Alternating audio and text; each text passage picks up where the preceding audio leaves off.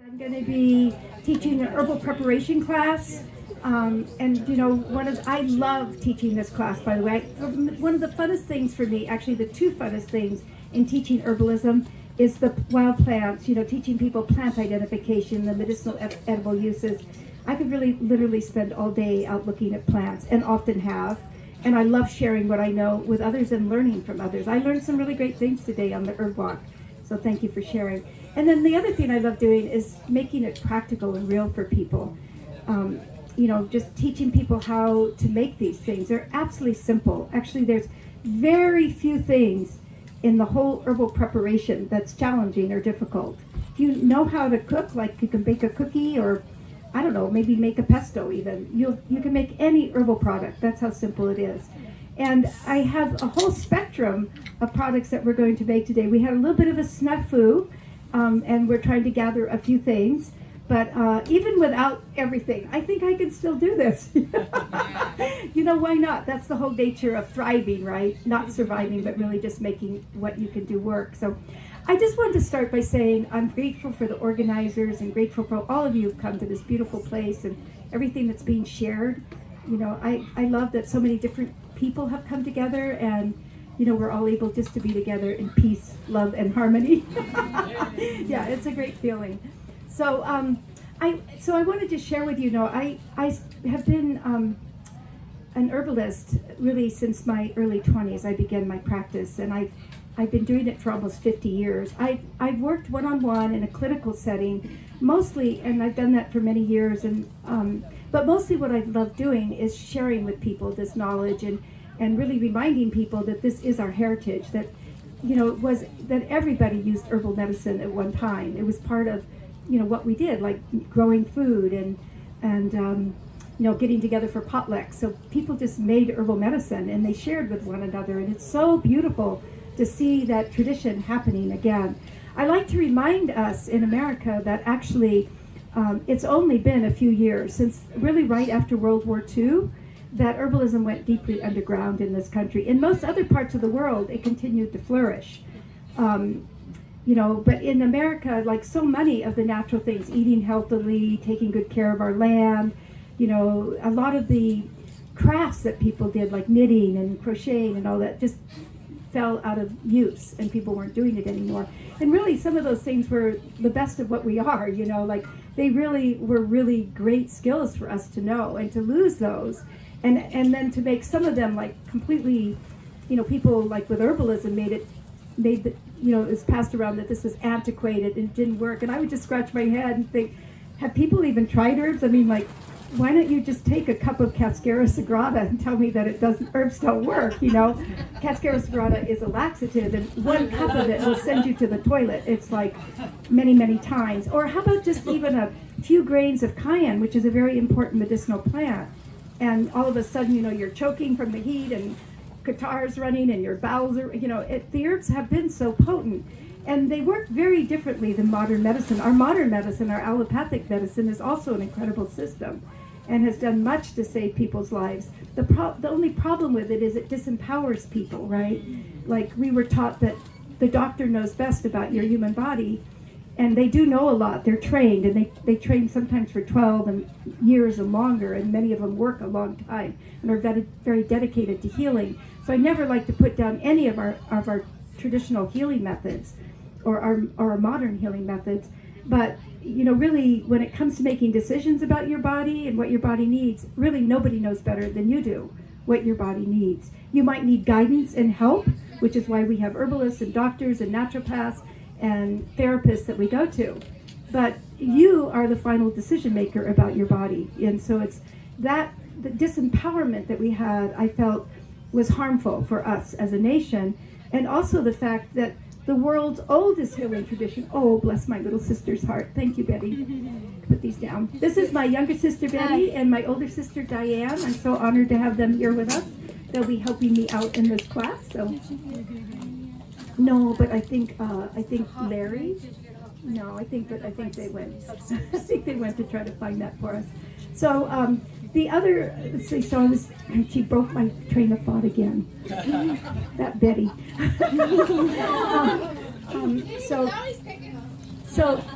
one of the things that I'd like us to recognize that herbalism is still the most widely used system of healing in the world, and not just in developing countries, by the way, but in very sophisticated countries where they appreciate modern medicine, but they also recognize the value of traditional medicine. Traditional medicine is actually herbal medicine, not modern medicine. It's based on hundreds of years of use. And so the World Health Organization stated that, and this was back in the 1980s, at their first big meeting, that 82% of the world's population still uses herbs as a primary system of healing, not secondary. If you've ever had the good fortune to travel in any of the European countries, Switzerland, Italy, France, any country, England, Ireland, Wales, they all use herbal medicine still. It's still very acceptable. And in fact, in a lot of the countries in Europe, when you go into a pharmaceutical, a drugstore as we call them, which I think is a terrible name for them, pharmaceutical store, you will always find herbal remedies. You'll find often bulk herbs. You'll find homeopathic remedies. You'll find flower essence right along with the drugs. Isn't that a great system of healing? Yeah. You go in, let's say you have a really bad cold and you go into a pharmacy in Italy or a pharmacy in England or France. You have a choice of pine needle syrup, elderberry syrup. You know, you have a whole array of herbal products. And the pharmacists there are trained in herbal. In fact, the pharmacists there, if they're really advanced, they are also trained in herbal remedies and herbal medicine as well. So I just think it's important to realize that in our country, herbalism went deeply underground from around the 1940s, right after World War II, when a massive amounts of chemicals were introduced into our culture. And our medicine became based on drugs, really. You know, people like to point out that many of the pharmaceuticals were based on plant chemicals for certain, but very few of them are today. There's still a few, like golden seal, hydrastine and berberine, which is extracted, are still used, and they use the golden seal as a base, are still used in a lot of the pharmaceutical preparations. Sadly, because golden seal is a highly endangered plant in the United States. So I don't know that you need to know that, but it's just interesting, you know, to observe some of those things. So yeah, it's most widely used. It's also our oldest tradition of healing. You know, I think the only thing that came before that was maybe the laying on of hands, you know, people reaching out to help one another and with heartful medicine. But it's the oldest system of healing that we have in the world, herbalism. So if you're interested in it and you train in it, by the way, training in it doesn't mean you have to go to schools. It doesn't mean you have to have a degree. You can be studying with your grandma or your neighbor. You just learn it. Herbalism is not a professional title that you have to have a degree to be. So you can train to be a clinical herbalist and then work in a clinical situation like a homeopath or a naturopath or with a doctor, etc. But you can also be a home herbalist, which is what I am. I practice herbalism at home, helping my family members, my community, anybody who knocks on my door. You know, I am a family herbalist, so I didn't have to get a degree. You know, I got one just because I started schools, but no, I guess I got my own degrees, right? I just like to point that out because herbalism is a profession, but it's really also a home profession. Just like you can be a professional chef, right? But you can be a cook, and you can be a darn good cook in your home, right? And all your neighbors want to come over for your potlucks. So herbalism, that's the type of herbalism that I like to practice. So part of that, of course, is bringing it at home and learning to make your own remedies. So this is another thing that I have really advocated for the last 50 years. Herbalism to me is a people's medicine. It should be affordable, it should be understandable, and it should be available. And so one of the ways that we make it affordable is by learning to make our own medicine.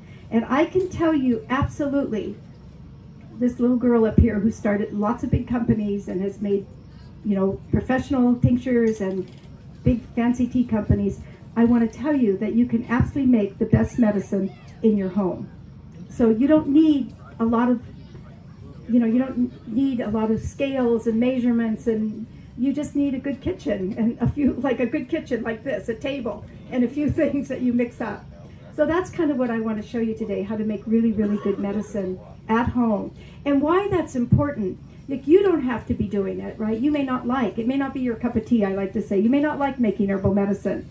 I always like to teach people how, because I don't want this to be a dying art. I want this to be a living art. I want people to know how to do this again. But if it's not your cup of tea, like I don't want to make a big mess and get all sticky in my kitchen, there's lots of companies and lots of neighbors that are making it for you. But the reason that it's important is because it keeps it really affordable. So an example might be, let's say echinacea, which I call the great diplomat, right? When echinacea was introduced to the American public again, because of course the native peoples used it, traditional peoples used it, the early pioneers used it, who learned it from the native people, and then the early settlers used it. But again, from around 1940, Americans weren't using it. But we were shipping massive tonnage of it to European companies that were using echinacea, which is a North American native plant. So when echinacea was reintroduced to the American public in the 1980s, it was good enough tasting, not delicious, but good enough tasting that people would be willing to try it. It was also effective. It actually, you know, it's a first line of defense when you get a bacterial or a bacterial or viral infection. So what echinacea does, and you can actually see this in blood work, is if you take a good dose of echinacea, it stimulates white blood cell activity. It gets your white blood cells off the couch. A lot of times they're really sluggish, they're sitting around, they're not doing their work. It gets them activated. So it activates the immune system, the white blood cells. And those blood cells circulate better when you take echinacea. So they're on patrol, and they're able to attack that virus or the bacteria that's in your blood. So that just happened. People would take echinacea, and it worked. And so echinacea spread pretty fast. And how many of you used echinacea? Yeah. And really, I always say echinacea is the plant that reintroduced the American public to herbalism. We were ready for it, but it was really that plant. Also, it grows beautifully, right? Oh, thank you, honey. So it grows beautifully in the United States, you know, throughout all this region. You can plant it in your garden. So lots of gardeners knew echinacea, so they weren't afraid of using it either. But let's say you have a bad cold and you have a 1 ounce bottle. It costs about $12 to $15 for those little 1 ounce bottles. And really, for echinacea to keep a cold away, you need to take about a half a teaspoon of that about every hour or every couple hours for it to really work, right? But if you look at the bottle, it usually says like 30 drops or something, right? 3 times a day.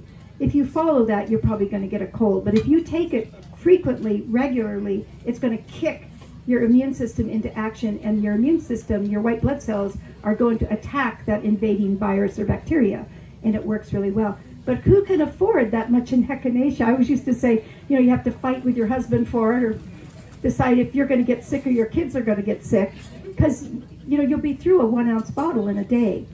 But if you make a quart of it every year, which is what I recommend for a family, make a quart. Grow your echinacea, make a quart of it, and then you have enough for your family through the winter. Do you need more honey to this? That'll be nice, but if you don't... Does anybody have honey they want to donate to this cause? We need a little more I honey. can use that. It's just to make the syrup. And then do you need...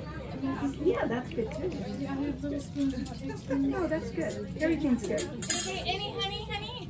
I have a cup. Thank you. Thank you. Then we can make the elderberry syrup in front of everybody. So yeah, then I think we're nothing else. This is good. Yeah, we're good. Thank you so much, Betty. So so that's why you want to learn to make your own medicine, right? It's so cost effective when you make it yourself. And of course the question is, can I make it as good as what I buy? And really, honestly, you can. You can. You know, it takes a little bit of skill, and it might take a couple of echinacea bottles to make it, but you can. So why don't we just start with making a tincture? So I'm going to teach you the folkloric method. So when I ran herb companies where I would make products to sell, I had to use what was called a standardized method.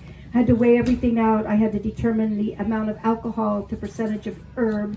I'm terrible with math. I hated doing that, but you had to do that in order to be able to sell the product legally. But every time I'm in my kitchen and I'm just making my own tinctures, which I make all the time, I make it this way that I'm going to show you. I forget the math tablets, tables, I forget the measuring. I just do it this really simple way. So I wouldn't do it this way if it didn't work. So this is what I do. We're going to make a tincture. So the first thing I want to say, a tincture is a concentrated liquid extract of an herb into a solvent. And you have literally, in the folk tradition, you have 3 choices of solvents. You have alcohol, which I know some of you don't appreciate using alcohol. Here we're talking about, you know, a brandy or a gin or an Everclear. So you have alcohol.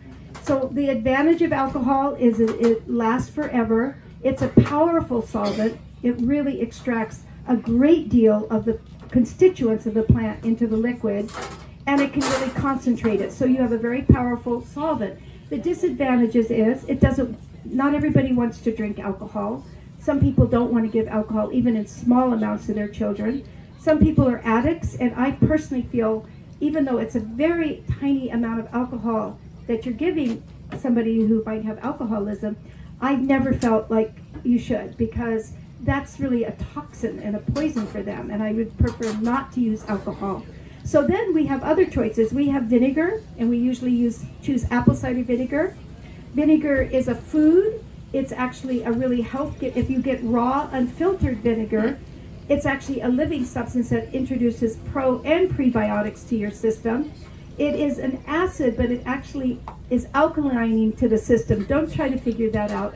When your body digests this, apple cider vinegar and lemon, it actually burns into an alkaline ash. So it actually alkalizes the system.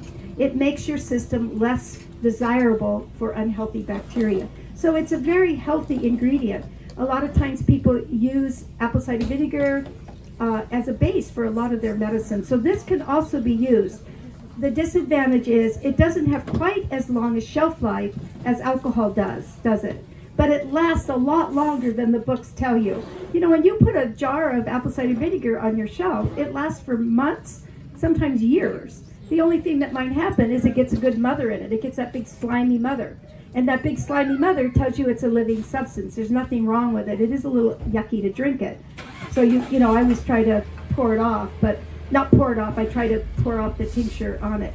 But to me, I've made vinegar tinctures that have lasted for years. The books will usually say 6 months to a year, but I'm just telling you that usually they last far longer than that.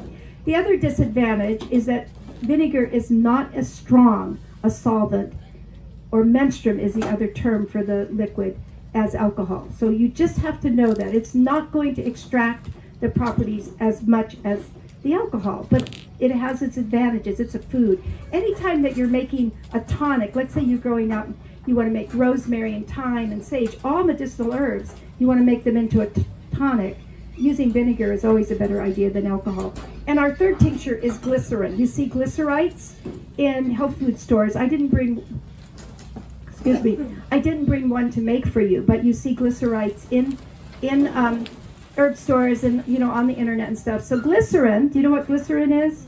See it in your soaps, right?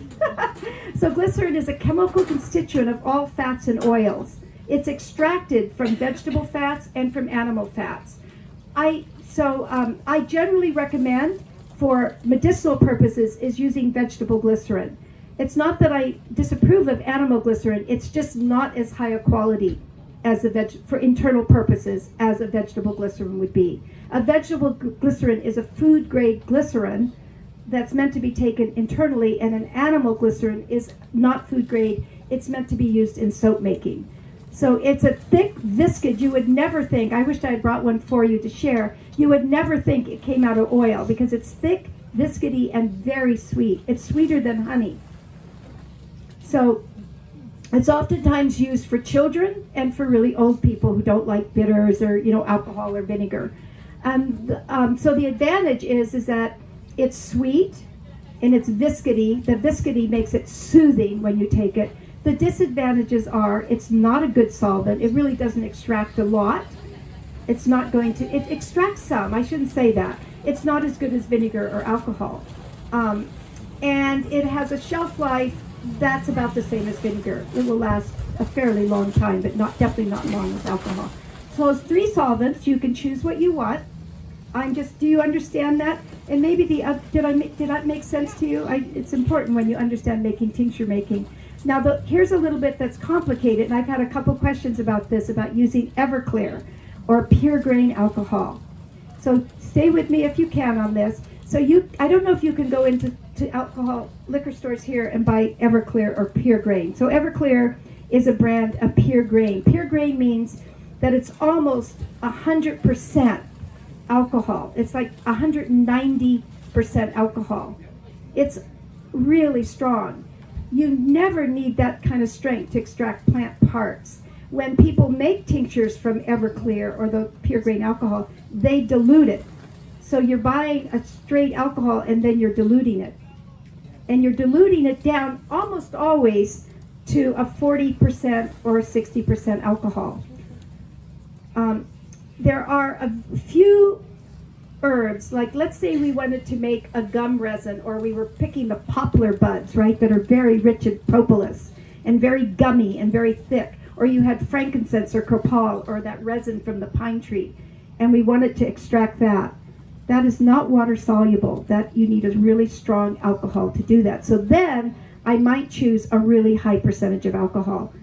But when students and friends have brought me up their tinctures, you know, oh, try this, and I take a little sip of their pure grain alcohol, that's deadly. You know, you die from drinking pure grain alcohol. So people buy that because it gives them control of how much percentage of alcohol to water they're using.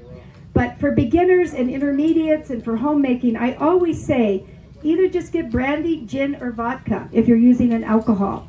They are naturally in these bottles either 50% or 40% alcohol, and then either 40 or 60% water.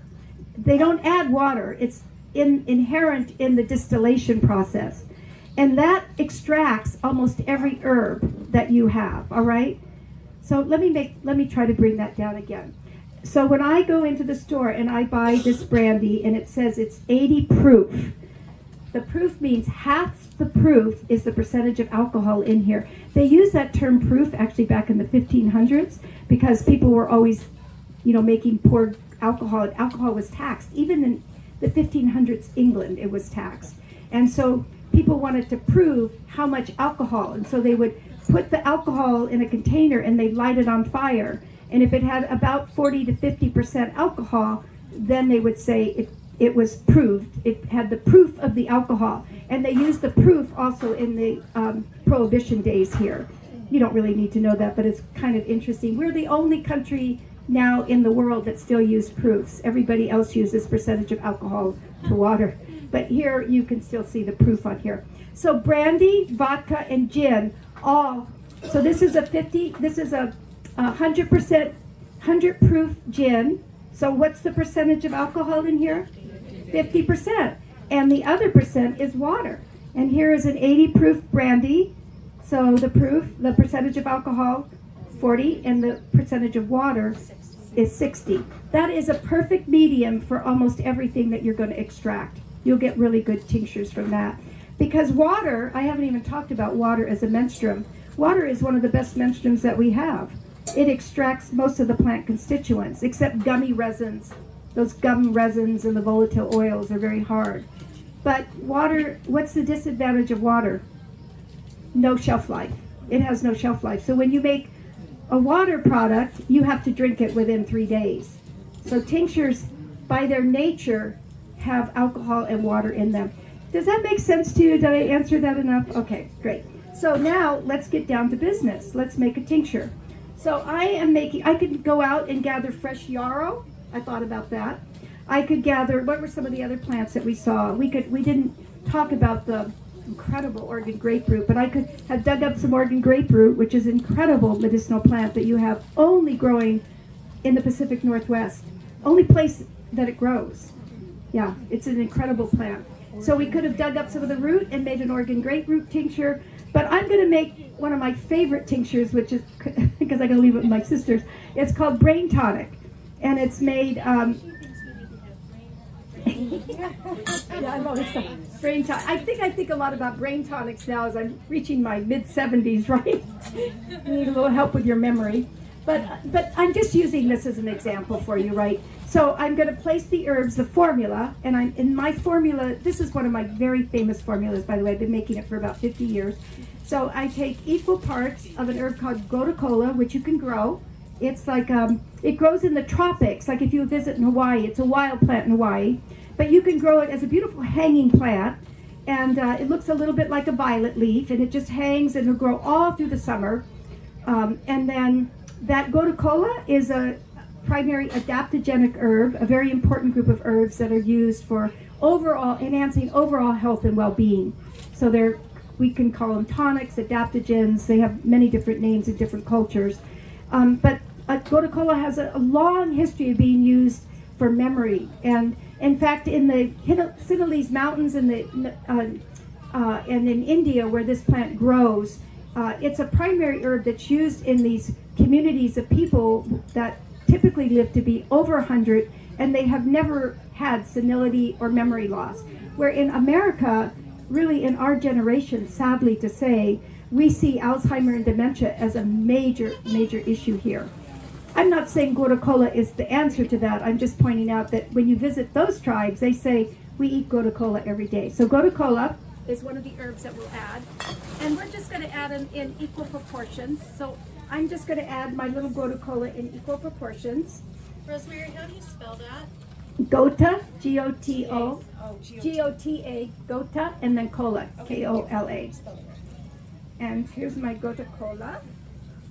Now, question, we gather a lot of herbs. Should we dry them before we make Oh, very good question. So should tinctures, did you use dried or fresh herbs? So that's another thing, especially with your alcoholic tinctures, they can be either dried or fresh. Would you use a higher percentage of alcohol with a fresh? Yeah, so that makes sense, right? Higher percentage of alcohol or more herbs.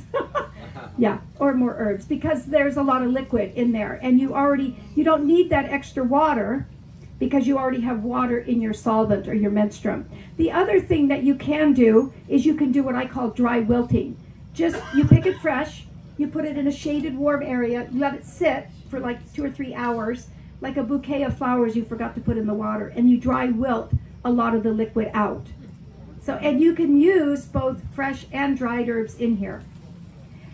With vinegar tinctures, you want to be a little more careful about the amount of moisture that's in a plant. So like if I was making a comfrey tincture or mullein that has a lot of liquid, I would definitely dry wilt them before I used vinegar. Because vinegar, remember, is not quite as strong a preservative as the alcohol is. Does that make sense to you? Yeah. And then, and then the second ingredient is the ginkgo. I don't know about here, but on the East Coast, ginkgo is an ornamental that's planted in all the college campuses and roadsides and shopping centers. This one I got, I was trying out my new electric blanket bike in the in the parking lot of the Walmart, and I noticed, oh my goodness, there was all these ginkgo trees. So I wouldn't say it's the best place. I would say it was way in the back. I would say, you know, where you gather your herbs is really important. I shouldn't have told you that. It is really critical. You know, you don't want to gather them in polluted areas. It was way in the back parking lot, right? And there was all these ginkgo trees that were just filled with these beautiful golden leaves. And they were right in my reach because they were young trees. So that is where this came from. Talking about thriving and surviving. Yeah, thank goodness, right? Okay, so we're putting the ginkgo in. How many of you use ginkgo or know about ginkgo? So ginkgo has had a lot of research and studies done. It's an herb that has had some success stopping the advancement of Alzheimer's, early onset Alzheimer's and dementia. So, and usually when it's used that way, it's used in the standardized tincture or capsule. So they're using the chemical, the ginkgoside out. It's not really the whole plant. Important to know because it's such a problem in our culture. So anyway, these ginkgos are used for enhancing memory, and there's so much I want to share with you, but we just don't have a lot of time, and I want to make this tincture. But so I will want to share with you one of the incredible things about this plant. It's the sole surviving member of an ancient genus of trees used to cover this continent or this planet, and they were going extinct in the 1500s, and it was the monks who collected the seeds in the monasteries and saved them and then sent them around the world to different botanical gardens. And that's the only reason that we still have ginkgo. This is the last surviving member of an ancient genus of trees. And I always think, oh my goodness, imagine if you were just the last member of your species and the memories that would be encoded in you. So when I drink my ginkgo, I'm thinking about that, you know, like makes my head tingle to even think about it. But then a lot of things make my head tingle, so there you go. And talking about tingling heads, so rosemary is also a very powerful antioxidant. very powerful. You know, we think of this as a little spice, but you know, when you use rosemary in your cooking, use a lot. This is an antioxidant. It's one of the most important. It's incredibly high in all kinds of nutrients and infection fighting. It's, you know, has those incredible antimicrobial properties, and it has a long, long history of being used for memory. Remember Shakespeare, rosemary for remembrance. By the way, people always ask me, is rosemary my real name? And they think I was named after the plant, but I was named after my two grandmothers, my grandmother Rosemary. And I always say, oh my goodness, if my sisters had gotten that name, I would have had to fight them for it. They have nice names too, but anyway, so rosemary, and when you use rosemary, so what takes a culinary herb from being a culinary herb to a medicinal plant? Because so many things in our kitchen closet are medicines, right? Almost every herb in your kitchen closet are important medicines, like sage and turmeric and ginger. It's the dosage and the frequency. So rosemary, when you sprinkle a little tiny bit on your chicken, is a culinary, but when you cover the chicken so you can't see it with rosemary, it's a medicine. So it's the quantity that you're using, okay? So we're gonna so this is fresh. I picked it off of Betty's plant. I hope you don't mind. And I just put it in there. And then I add a little peppermint. So the formula is equal parts of gotu kola, equal parts of rosemary, equal parts of ginseng, excuse me, and then about a quarter part of peppermint. Just a little bit of peppermint to give it a little kick. Ginkgo or ginseng? Excuse me, did I say ginseng? Thank you. I'm so sorry. I've been talking all day long, so you're gonna see a little bit of dyslexia coming up here. Don't pay any attention to it. Okay, so you fill your herb, you put your herbs in there, and then we're gonna always cover it by about approximately 2 inches of solvent or menstruum. And then we wanna keep the herbs below the liquid. It's not such a big problem when you're making tinctures, especially your vinegar and your alcoholic tinctures. Like if the rosemary floats up, it's not going to necessarily grow bacteria. But in a lot of the products that we make, like herbal oils, etc., where you have, or if I was making a glycerin tincture, an herbs floating above is going to grow mold. So I'm not overly concerned, but I always try to keep the alcohol above it. Yes, sir? And what are you making that? What is your substrate? Is that the alcohol or Yes. ACV? I think we're going to make alcohol here, right? All right, it's from, okay, we're going to, because we want it to be really strong. And by the way, I've had, really literally, I'm not kidding you, I've had thousands of people make this because I've had a home study course since 1981, right, with thousands of students around the world. And so this is the first tincture I have them make. So I've had so many people write back. So how you know this is, well, let's finish the tincture and then I'll tell you how you know it's working. So you want brandy or gin in this, girls? Brandy. Okay. So I have to say that's my alcohol of choice too. And really, when I go into the liquor stores to buy alcohol, that's the only time I go in, and I don't know why I always have, because I'm coming out with bottles of stuff, right? I don't know why I always feel I have to explain to them. I'm an herbalist. I'm making tinctures. They couldn't care less. They look at me and go, "Yeah, right, lady." But, anyway, so what I'm going to do is I'm going to just fill this up, and a lot of times the herbs will rise above. You know, as I'm pouring it, the herbs float. So what you can do to eliminate, so you know what about approximately 2 inches above are, is you can make a little marker, like let's say you mark this down here, so you take a little pen and just a Sharpie and just mark it, so then you're just going to put that, and this will all float up. It doesn't really matter. And if I was using vinegar here, I'd put one of the fermenting glass lids on there. You could put a nice stone, a crystal, pop it in there just to keep everything below. I don't worry too much about this. Then you always label, and I'm so sorry I forgot my labels, but I just want to share with you, I cannot emphasize enough. Unless you're drinking gallons of your memory tincture, you're going to always forget what you put in here. So always label. You label with date, ingredients, and then what you're using for extracting. Like I would put 80 proof alcohol, brandy, and then I put each of the herbs in, and I put the date I set it up. So the periods of time that people let their tinctures sit really varies. So I would say my way's right. No, but I usually say 4 to 6 weeks. I found that gives you a really good, strong tincture. There are some books that will say 7 days. That's not going to be strong enough. But also in the Asian methods, and like in traditional Chinese medicine, they let them sit for like 6 months or a year even. So the time, the variant is different, but usually within 4 to 6 weeks, this is really good. So one of the things I like to do, and I do really think this helps, is, you know, you keep it on your kitchen counter. You let them sit up in a warm area. This does not go down into your cold storage because the heat is helping to draw, you know, keeping it in a warm place, you know. And then every day I shake it because the herbs can pack down on the bottom. And this just kind of gets it macerating, we call that term. This is macerating when it's sitting like this. It keeps it moving around. And also, I always think it's good to put good intentions into your medicine. I do believe in energetic medicine. So you can pray to God to make this good medicine for your community and your family and your neighbor. You can sing and chant, you know, and especially if you never do these things, I would really encourage you to. So fun. Do you keep it in the dark, or is it? No, that really doesn't matter again. You know, I like to set them on my sunny window, and I used to write in some of my earlier books that, you know, alcohol in a sunny window can explode. And I think in really 50 years, I've heard one time, the alcohol in sunlight, it's not the herbs.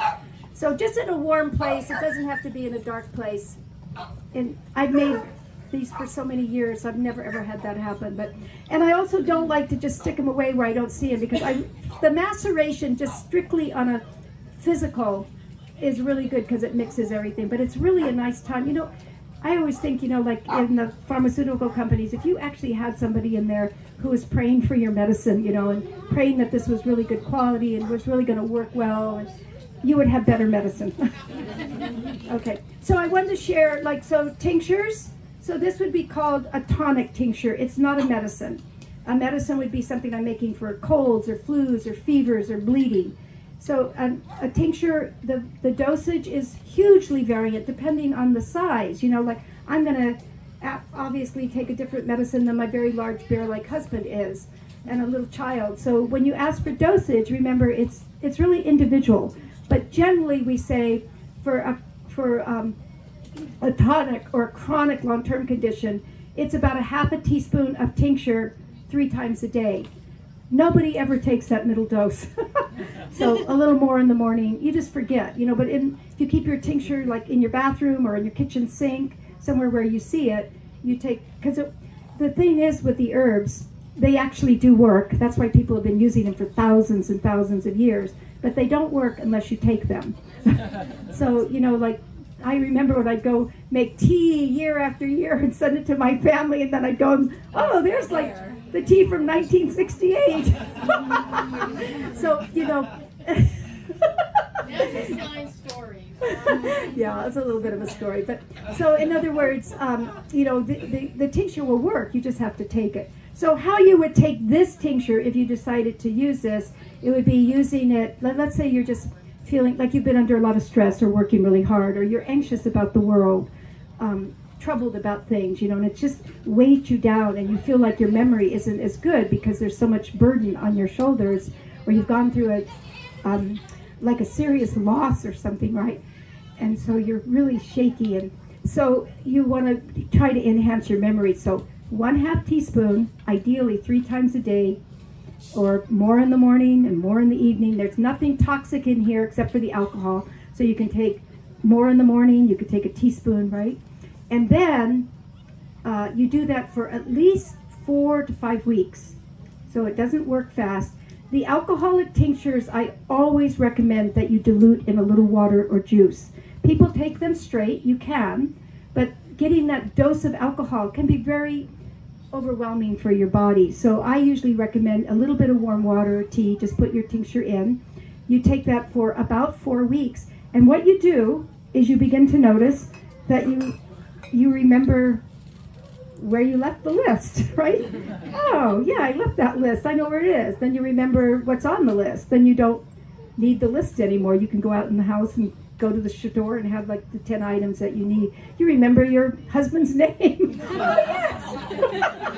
Or your 25 grandchildren. No, it's, you know, it's. Can you take that on the plane with you?